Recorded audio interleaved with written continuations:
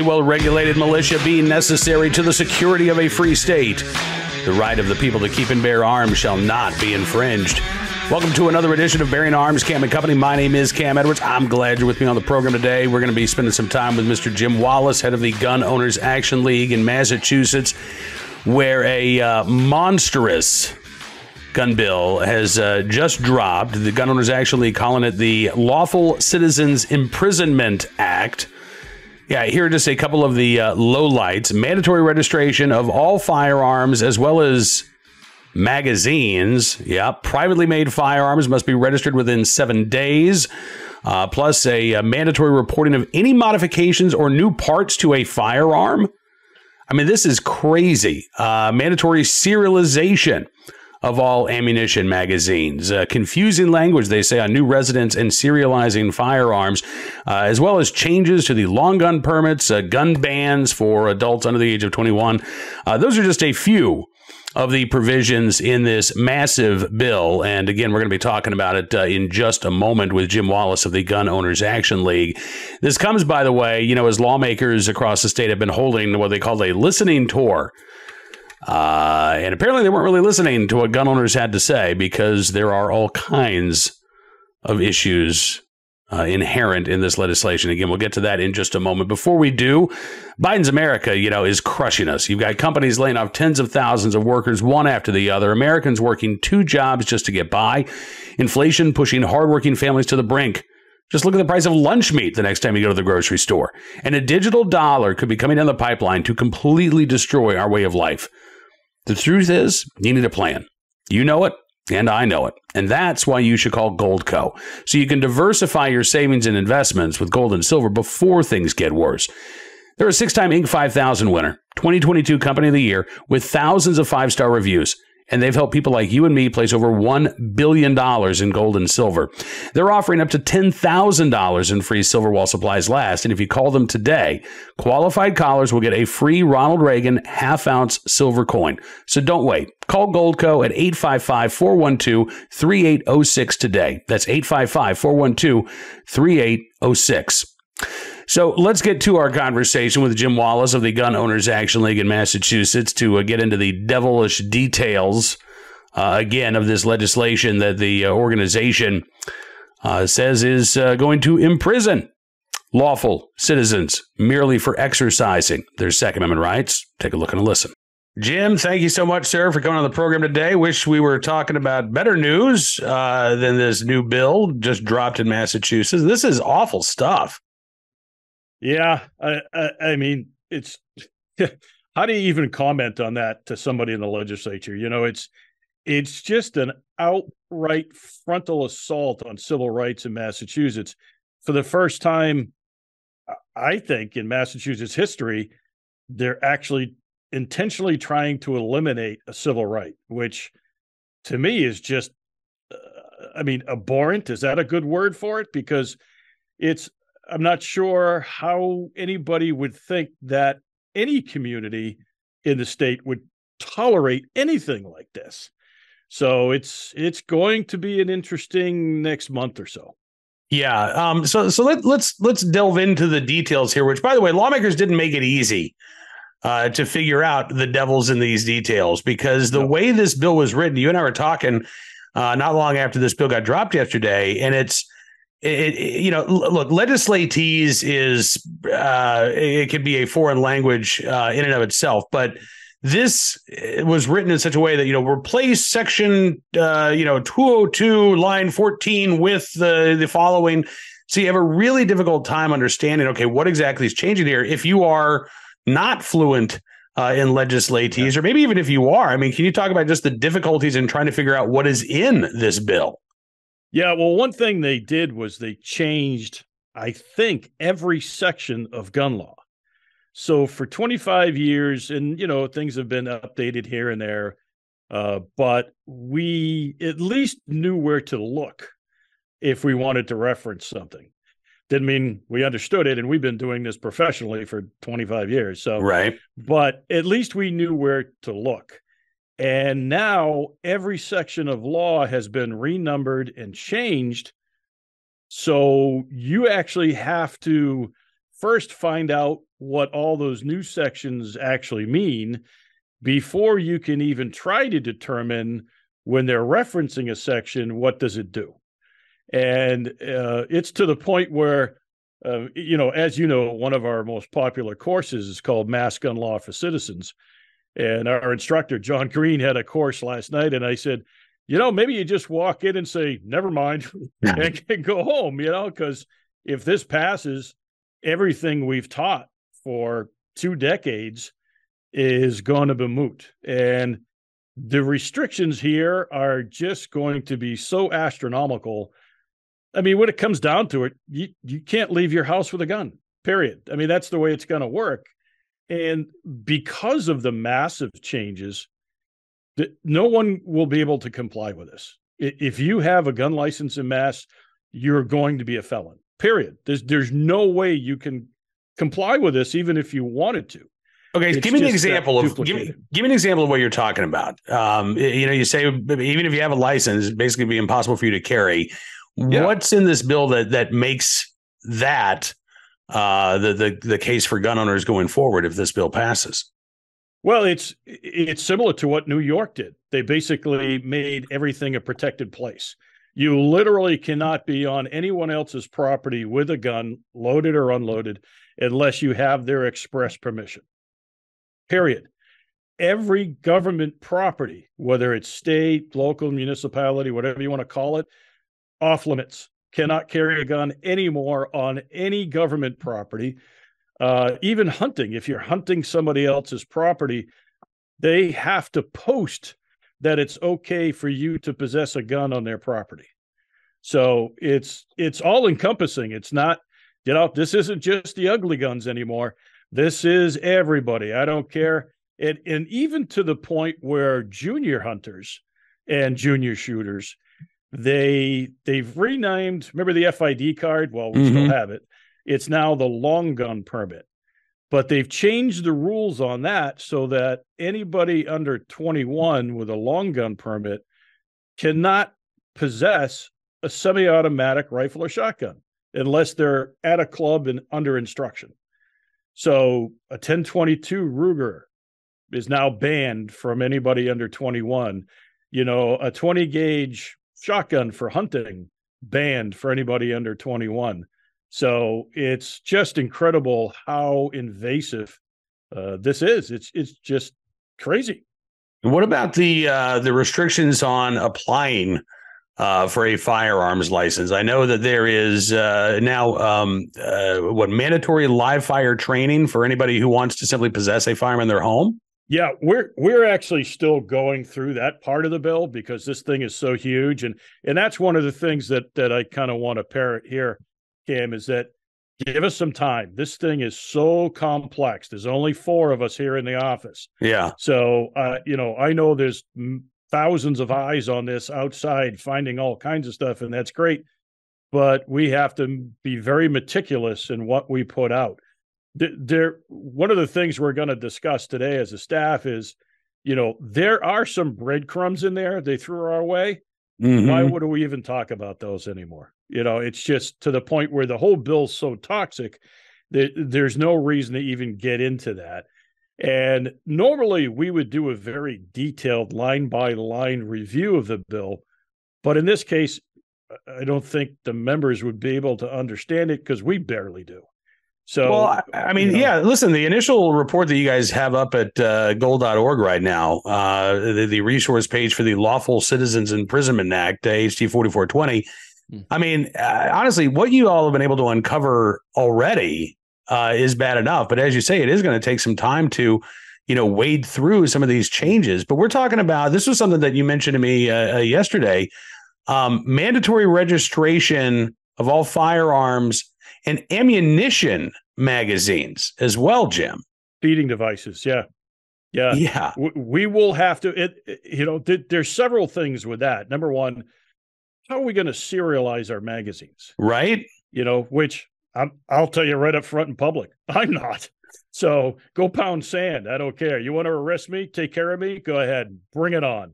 But I don't know how the state's going to do this. because the way they have this set up, if you have a gun or a magazine that doesn't have a serial number, you have to apply to them for a serial number. They give it to you. You know how many magazines must be in the state of Massachusetts? Right. So how are they going to possibly staff that? There's no way they're going to pay for that at the state level. So there's so many other things in this that require the state to do all kinds of things that the amount of money it would take, even if they wanted to do this, would just be astronomical. And how are they going to enforce carry rules on private property? This is one time when law enforcement en masse, which would be a rare thing, they need to seriously come out and oppose this and say, no, we're not going to enforce this. We're just not. So I don't think that'll happen, but there's always hope. So there's a whole list of things that we're already working on, Cam. We're already in touch with attorneys because we know this thing's going to get railroaded through. So we have to be prepared to file an emergency injunction in federal court. We're already working on that.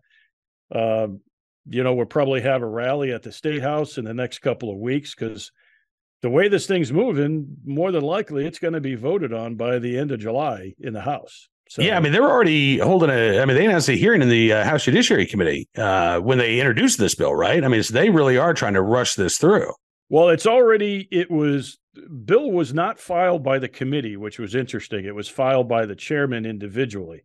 So as what's called a late file, which means it wasn't filed in time for all the other legislation, it had to go to House Rules to be approved.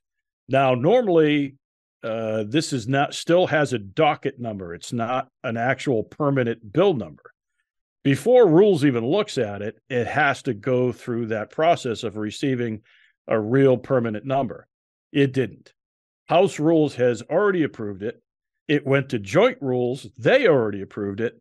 And now it heads back to Judiciary Committee. So within just a few hours, this thing has already gone through 2 committee processes and is now in Judiciary Committee. We don't even know if they're going to hold a hearing on this. We don't. I mean, they're supposed to, but they can suspend the rules at any time they want. We know that. So yeah, laws are for thee, not for me, right? So right. It's really incumbent on every gun owner to just get active. Even the gun owners that have sat back on their heels and say, well, it's not really that bad. Guess what? It just came to your door. It doesn't matter what you own. It doesn't matter what you do.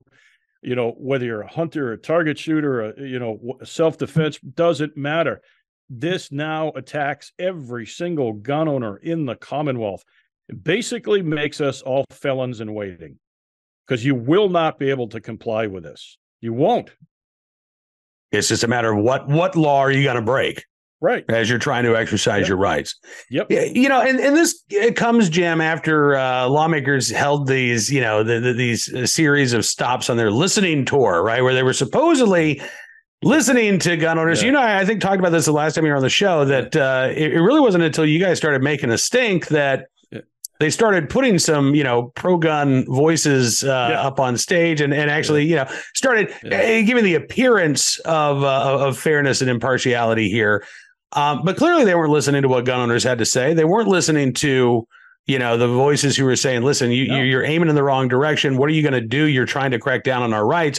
Yeah, they are trying to crack down on the exercise of a fundamental civil right. I mean, I remember it was probably a year ago, maybe a little bit less, we were talking about the reaction to the Bruin decision and the comparisons to, massive resistance by southern states following Brown versus Board of Education, where you had not far from where I live, they shut down the public schools for 5 years rather than integrate, rather than, again, comply with this court order, recognize the inherent rights of all citizens. It seems like, once again, this is what we're going through in Massachusetts, not based on, segregation, but trying to, in essence, segregate gun owners and deprive them of this fundamental civil right. No other community, community in Massachusetts faces this kind of open bigotry and oppression from its own government. Nobody. It hasn't for 100 years.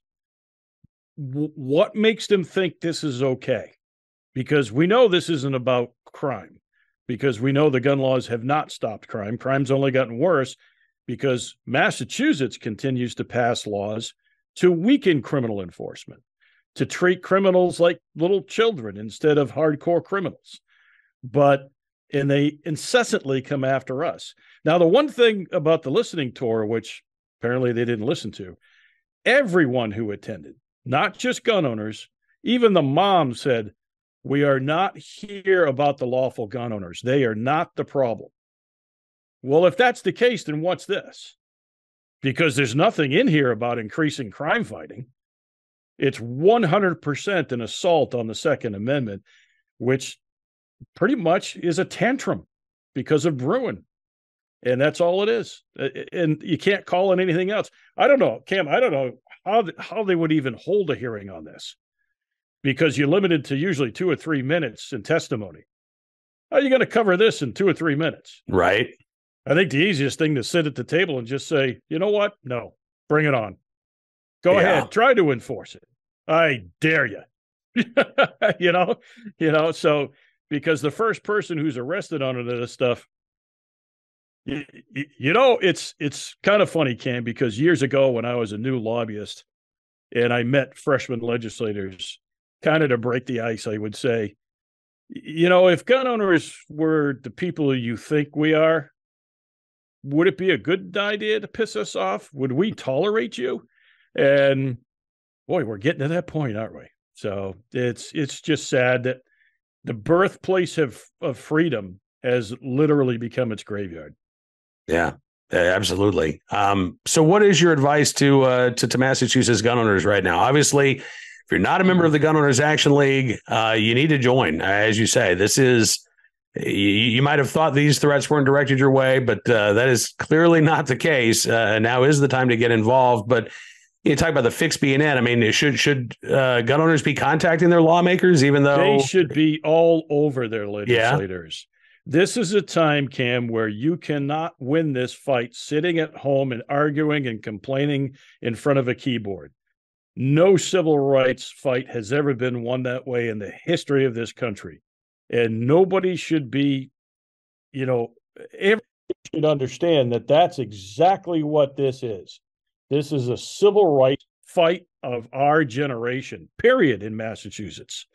And you need to get out. You need to get active. If you sit home and just complain on a chat room, you're going to get what's coming to you. So, follow what we're asking you to do. Keep updated. Probably going to have some sort of rally at the State House, and there should be 100,000 of us there that day. I know everybody's busy, but you know what? When the Minutemen had to run to Concord, it wasn't, oh, you know what? I got to take care of the horse, or I got to do that. No, this is an historical event in the United States, and it has to be treated as such by the community.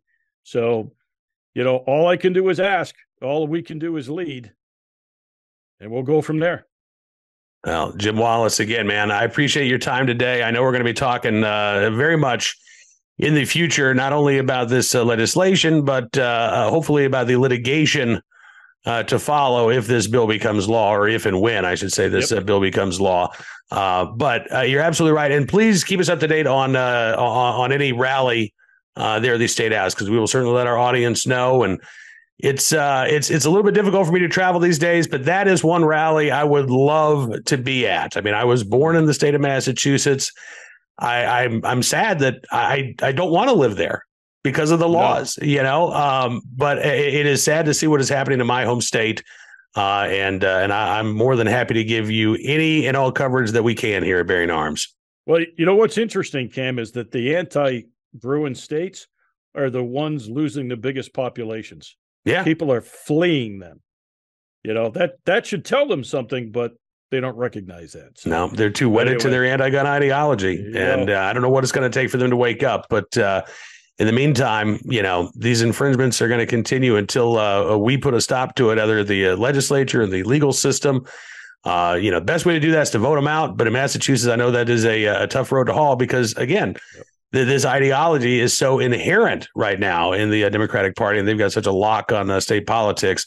But Jim, again, thank you for everything you're doing. Let us know any updates as you guys are pouring over the text of this bill. If you find any additional poison pills that you need to let us know about, you've always got an open invitation. You know that. Yeah, I think the poison pill bag is going to look like a bowl of M&Ms when we're done. So, not much we can. But anyway, all right, Cam, sounds good. We'll let you know. All right. Thanks, Jim Wallace. Well, I do appreciate Jim joining us on the program. We are going to be having him back again before long, talking about the latest out of the Second Amendment battleground state of Massachusetts. Before we get to today's armed citizen story, our good deed of the day, and our armed citizen report, when you make choices about where to put your hard-earned dollars, you're supporting not only the company that made the product, but the values and the principles of that organization too, right? It's easier to flip a switch against a company when they blatantly conflict with your values. Just look at what's going on with Bud Light. But do you make an effort to do business with the companies that support what you believe when you can? Do yourself a favor and give Defender Ammunition a shot. These guys are veteran-owned and operated. Every person on their staff is military connected. They are huge supporters of the military community, backing causes that are actually making a difference in the lives of those that have served. In fact, all of the profits from Defender Ammunition's logoed gear goes directly to the charities that they back. This company is one to support. Their ammo, top-notch. Customer service is fantastic. One of the shipping department actually writes handwritten thank you notes to their customers. Give Defender Ammunition a try.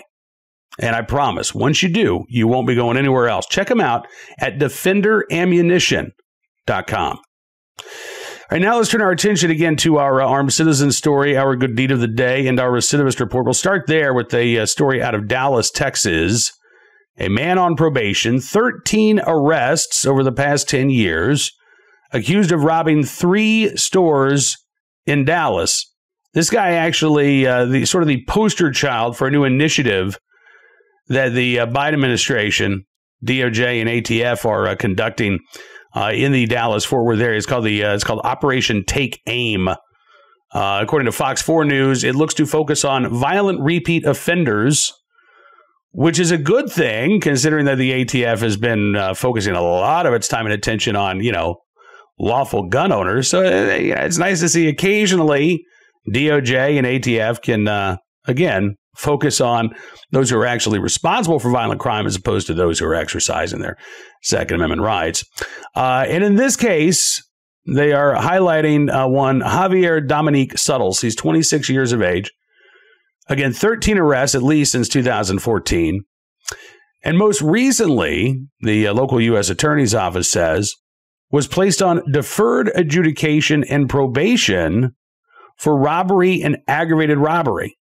Despite, again, that lengthy criminal history, a slap on the wrist in the criminal justice system. So, U.S. Attorney's Office taking cases now to federal court when it comes to Mr. Suttles. The U.S. Attorney Leah Simonton said he was given these chances, but he didn't take advantage of them. Instead, the federal complaint in this case details that Mr. Suttles allegedly went on to commit 3 armed robberies over the course of just 5 days in late May. Accused of robbing a Brahms dairy store as well as a Metro PCS store, Simonton says each time he brandished a handgun with an extended magazine and menaced the store's employees. In one instance, the government says he threatened to kill an employee. In another, he warned that he would shoot up the entire store. Simon had said, quote, in one particularly awful incident, Mr. Suttles, apparently frustrated that there wasn't more cash on the premises, allegedly ordered the employee into the bathroom and forced the employee to strip naked. Luckily, that person was able to escape safely from the situation before being seriously hurt. After receiving probation and deferred adjudication for previous robbery sentences, Suttles now facing up to 27 years in federal prison if he is convicted of these charges. And again, I'm not going to complain about the DOJ or ATF conducting this operation. I think they need to be doing more of this. But unfortunately, there are a lot of folks on the left who don't like things like Operation Take Aim or Operation Ceasefire that focus on repeat violent offenders, offer them the opportunity at times to turn their life around, but again, refer their cases to federal prison or federal court if they don't take advantage of those opportunities. In Richmond, Virginia, for example, the mayor and Democrats of the state capitol have objected for years to programs like this because of the incarceratory nature for some defendants who, again, refuse to take the help that is offered to them, refuse to take advantage of these sweetheart plea deals to turn their life around. Again, there are a lot of folks on the left who would prefer to just keep giving them these slaps on the wrist rather than ever provide serious consequences for serious crimes. Today's armed citizen story from the Lone Star State as well, where Amarillo police, a homeowner, shot and killed an intruder on last Thursday morning, I guess it was. Don't have a lot of information, especially considering, again, this case is now a couple of days old. But according to KVII TV, around 5:30 last Thursday morning, police responded to a residential burglary. When officers arrived, they found 53-year-old Cedric Milligan, who had been shot and killed. The woman who shot him said Milligan broke into her home. According to authorities, he forced his way inside through the back door, which was locked. That's when the female homeowner grabbed a gun and shot the intruder.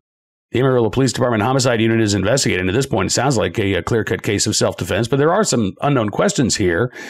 Did Milligan know this resident, or was this a random encounter with an armed homeowner? Again, was there some sort of previous relationship? What were the details? What were the circumstances of this break-in? Hopefully we'll get some of those answers in the days to come. But again, right now, it looks like this woman will not be facing charges for protecting herself from an intruder in her own home in Amarillo, Texas. A scary situation that the national media is just going to completely ignore, by the way. Finally today, our good deed of the day, in the right place, at the right time, willing and able to do the right thing. A Port Huron, Michigan man who saved a 7-year-old boy who had fallen into the river there and was in danger of drowning. This was Sunday evening. CBS News in Detroit spoke with the alert citizen who sprang into action. His name's Corey Dye, 29 years of age. He says the kid was so close, he said he wouldn't have even known if he didn't look. Dye was doing some gardening outside Sunday afternoon, and he said, I kind of heard something odd. I thought maybe a bird or something. And I kind of heard it again. It was a little quieter this time. So I come up on my dock, and I look out. I get over here, and I look out, and there's a young boy on his back looking up. Thankfully, that 7-year-old had the knowledge, I guess, to float on his back to try to stop himself from drowning. But Dye and his neighbors immediately sprang into action. They called 911. They were able to get the boy out of the water. That involved jumping into the St. Clair River and pulling him out. Child apparently had swallowed a great deal of water, was vomiting it up, but thankfully, looks like he's going to be okay. EMS transported the child to a local hospital. It looks like he's going to recover. Dye said after EMS left with the child, that's really when it hit him what he had done. He said he just had a guardian angel watching over him. I'm just the physical body. Again, in the right place at the right time, willing and able to do the right thing. Corey Dye there in Port Huron, Michigan, we thank you for your very, very good deed, as well as, I guess, listening to that guardian angel. All right, that's going to do it for this edition of Bearing Arms Cam & Company. I want to thank you for being a part of the program. As always, I'm looking forward to being back with you tomorrow as well. And don't forget, on Wednesdays, we do have our VIP Gold live chat with Hot Air's Ed Morrissey and myself. Happens 1:30 p.m. Eastern every Wednesday afternoon. It's a great opportunity to talk about some of the big Second Amendment stories of the day. Hope you'll be a part of it. If you're not yet a VIP or VIP Gold member, well, there's an easy way to rectify that. Just go to bearingarms.com/subscribe. Use the promo code GUNRIGHTS, and you can get a significant savings on your VIP or VIP Gold membership. As our way of saying thanks for showing your support, we're going to give you exclusive content you won't find anywhere else. News stories, opinion, analysis that matters because your support matters. And again, we thank you very, very much for supporting the independent pro-Second Amendment journalism we do at Bearing Arms. Enjoy the rest of your 2A Tuesday. We'll see you back here tomorrow. Until then, be well, be safe, and be free.